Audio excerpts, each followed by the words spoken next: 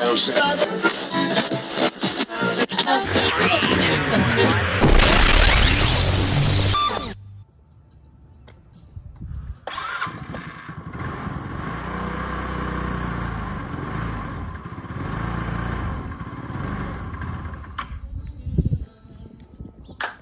going on, YouTube? Dorito here. Hey, Venturi Carburetor here. And today we got ourselves a Tao Motor VIP 150cc scooter.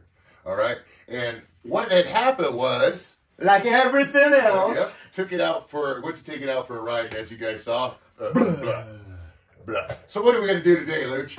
Carburetor time. Yep. And we're going to show you guys the stages of taking off the carburetor and putting a new one on. It's not very difficult. It's not very difficult at all. Tell them what you got to do in the beginning, Luch. Well, first off, we got to take the seat off here. Yep. And it all pulls out. Yeah, and it's all kind of one gets piece. access to the carburetor. Yep. First, we need to gain access. Yep, the whole tray will, he'll pull a few bolts. You'll see later. And the whole tray will lift right out. Yep. So anyways, what we're going to do is we're going to do it like we've been doing it lately. We're going to get a picture and then do a picture on Picture in picture. And Luch will explain, picture it. even though he, in the last video, explained what the carburetor does, he's also going to explain what the fuel pump / petcock does on the scooter. I'm going to have to study. Yep. So let's get on with it. Shall we? All right, people. This is going to be the easy part. We're going to pull the seat and the whole cowl assembly off, and it's going to be simple. So all we do is raise up the seat, and as you can see, there's a couple 10mm nuts down there on the bottom. And we'll take those off there. And then we got a couple, let's see, what is this, a 5mm Allens on there. Dump those in there. And then 2 up here. That's right. 2 up there. And then check it out. The whole seat and assembly comes smack up. Which will now expose your carburetor. Yep. All right. So we'll get back to you. We're going to set the camera down there real quick so you have a second camera view of that as well. I like this view the best. Yep. So we'll be right back. Okay, guys, we're back. Go for it, Luch. All right, we're all set up here now. We're ready to take this stuff off. This is going to be pretty easy. We just need to follow a few steps and get this going here. Okay, first off, what we probably want to do is let's get the wiring off first. How's that? So we got this wiring loom here. We're going to have to cut 2 of these little zip ties off. There's one. And then one up here. That way we can get to the electrical connector. And just like that, you're disconnected. Yep. All right. Now that's your choke wire there. That's right. Okay, now let's see. I'm going to need, forgot about that, a 12mm wrench, please. Here's the throttle cable. I'll just slide that right out of there. And as soon as my unportly pal gets a 12mm wrench up here, we'll do that. Okay, now this is our vacuum line. We're going to take that off too. 12mm right there. We'll take this off right here. Thank you. Pull that off there. That'll come off with the carburetor. Then the 12mm will come down here and loosen up the rest of the throttle.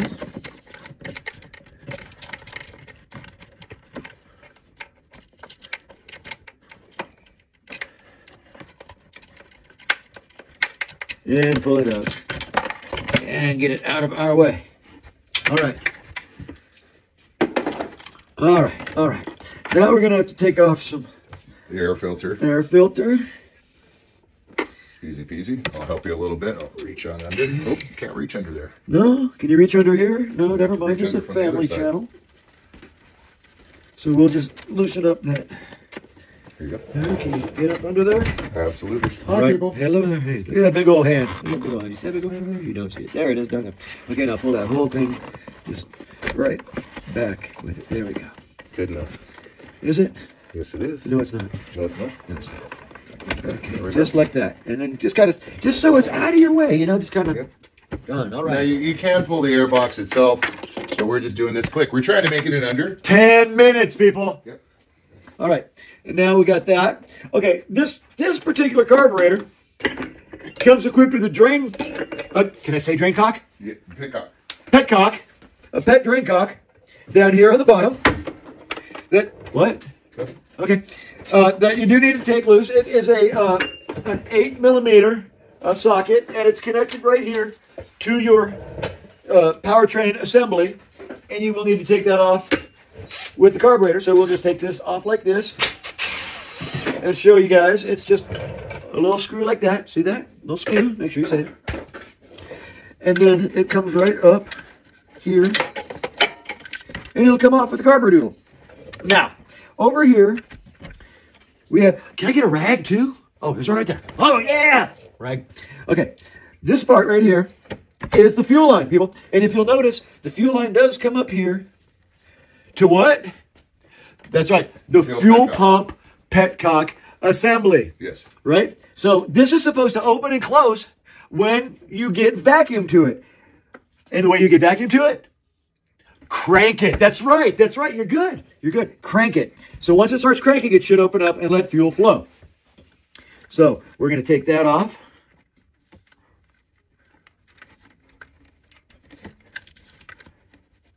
I believe that's the right size one. I'm not left-handed. I'm right-handed, so I can't quite get that off in there. So what I'm going to have to do now is take our screwdriver. Got it. Oh, you got it? Oh, look at you. Now, thanks, Herc. What you always do want to do as well, too, you want to put a screw or something in there. So we'll put that screw back, right back in there, just like that. Just so it doesn't. Make sure no fuel drains out of it. Drain out. Stick that up over to the side somewhere out of your way. All right. Now then, what we have left here, that's the vent. What we have left here is the intake. We'll take the intake off, loosen that up. And then usually you can just give it a little twist and a tug. And it comes right out just like that. Check it out, people. Now you don't want to turn it over because there might be a little There will be some fuel in there. Left in the carburetor. Especially since we did try and run it. Yep. So now we just follow the reverse order on our brand new little, what is this? This is a KF standard from Japan. All right. Now we want to take that off. Don't try and put that together and then put your air filter on it. It won't run. No. Okay, so now then we got this whole piece here. What? Careful, don't hit the camera. Sorry about that other camera in camera. Okay, so now let's see. This one, let me see that one. Okay, we take this portion off here. See, because we only need this vacuum line. So we'll go ahead and remove this piece. Stick that back up in there just in case for later, future reference, in case I get it home and need it again. There you go. And then, okay, so now what you want to do, we can take this out of our way. Look, it's got a nifty little routing point right there for your line here. And you can just run it right down through there and attach it down on the bottom when you get ready. But now you just got to put this part back, kind of wiggle it back in there. And make sure your little... Might want to get your choke line out of the way first. There you go. Your little tab does line up, people. It does need to line up. It's very important. Yep. Okay? And also make sure, too, that that line for the drain is not restricted or pinching into anything, because you might end up with the line draining, because the petcock valve to drain the fuel line is on the bottom as opposed to at the bowl with some other carburetors. Okay? So ask him how he knows. So, yeah, I learned it the hard way. Okay. So we've got that mounted now. We're mounted. Okay? So this part is done. Repeat the same order. In reverse. So we'll go ahead and come down here to... No. That's holding on the drain line. You're going to take Yes, we're going to do the fuel line first so we can get this bolt back. Okay, so we probably should have done that while I was up, but that's okay. We'll stick the fuel line on there and slide the clamp over into place. I don't know if you saw that, but I stuck the fuel line on there and I slid the clamp over into place. Very good. Very good. Very good. I know that guy. I went to school with him. Yep. Okay. Then after that, you're going to do the air filter. Yes. You want me to help you there again, guy? Guy? Yeah. My name's Luch. Luch guy? Can you handle that? No, not much. You want to get in there again, buddy? You got it yourself. Can you handle it? Well, I don't know if I can handle it, but maybe you can handle it for me. Oh, that was scary. Light and camera bumped into it. All right, come back here. Okay, And this will go in here. And then you want to just tighten it up in reverse of the way you loosened it. The way you loosened it. The way you loosened it. Okay, now that's tight. We can connect your other vacuum line. Come back over here. Now that is a very important vacuum line because that also runs the what? The choke, the fuel pump and petcock assembly. Yes. Okay, so we'll hook up the vacuum line down here. Okay, there goes that. Now that's the thing is they put that drain line down there, which is very smart because when you do store it, all you have to do is drain the fuel from there because it is a vacuum assisted petcock. So no more fuel is going to come down from that point once you drain the bowl unless you go to start it up again. Okay? Makes it very nice. Yes, very important. Okay, now you stick that little other end back in there to where it's facing downward and tighten that up to only about maybe 10 Luchin meters.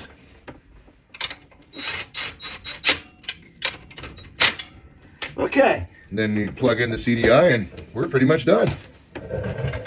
Okay, and now we take our plug in the, I'm sorry, the electronic choke. The electric choke. Isn't that a Judas Priest song? Electric choke? Electric choke? No, isn't that an old school, like, hip-hop dance song? Oh, the electric choke. Yeah, the electric choke. Yeah. All right. Yeah. Old school hip-hop song. Yeah. Electric choke. Now you stick that piece right in here. See how that goes? Grab a couple zip ties. Oh, we got zip ties? Yeah, well, we do. Oh, man, we're awesome, aren't we? Would you rather have Velcro, sir? Sure. Ooh. Oh, man. I'll give you a couple strips of Velcro. Don't tease me with a good time. Don't threaten me with a good time. Okay, now we plug this back in here. Is that a long enough strip of Velcro, sir? Yeah. One or two? Two, please. Then we'll take... There's one. Thank you. Same length? Yeah. Now, we're using the Velcro because it's easy to get off and put back on. You know, you can use a zip tie. But if you want to spend the money and get a little roll of that double-sided Velcro, it works out really good for a lot of different things besides just using it as a zip tie. Would you agree, Luch? I love zip ties. So anyways, we're going to finish tying this up. And as you guys see, everything's on there. And you have a carburetor removal and replacement in under 10 minutes. So we'll get right back to you guys, okay? Okay.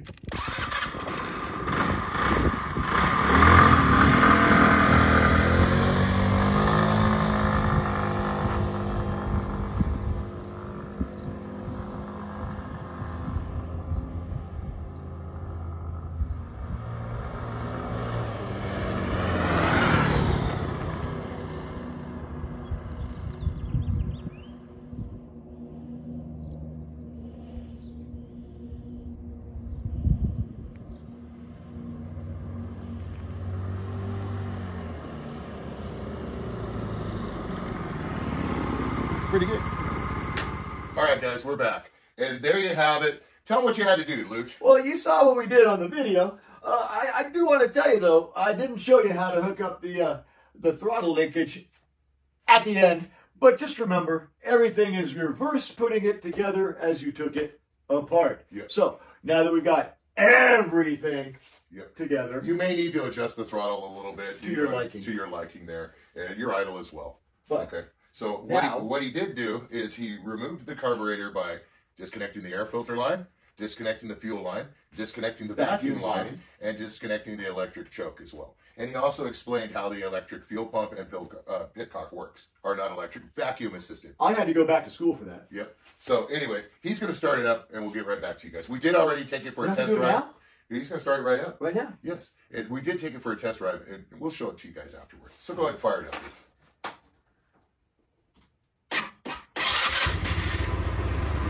Fires right up. Fires right up. There's throttle response. So we're going to go ahead and shut it off. Beautiful. And anyways, you guys will see how it runs down the road. We'll show you a little clip at the end. That's how you remove and install your carburetor in less than 10 minutes. Yep. So I want to thank you guys for watching Luch Mom Garage. Don't forget to come back to Dorito. And the Luch Carburetor. Peace. Rock on. Thanks for watching. Don't forget to hit the like button. Don't forget to hit the bell. Thanks for watching. Bye.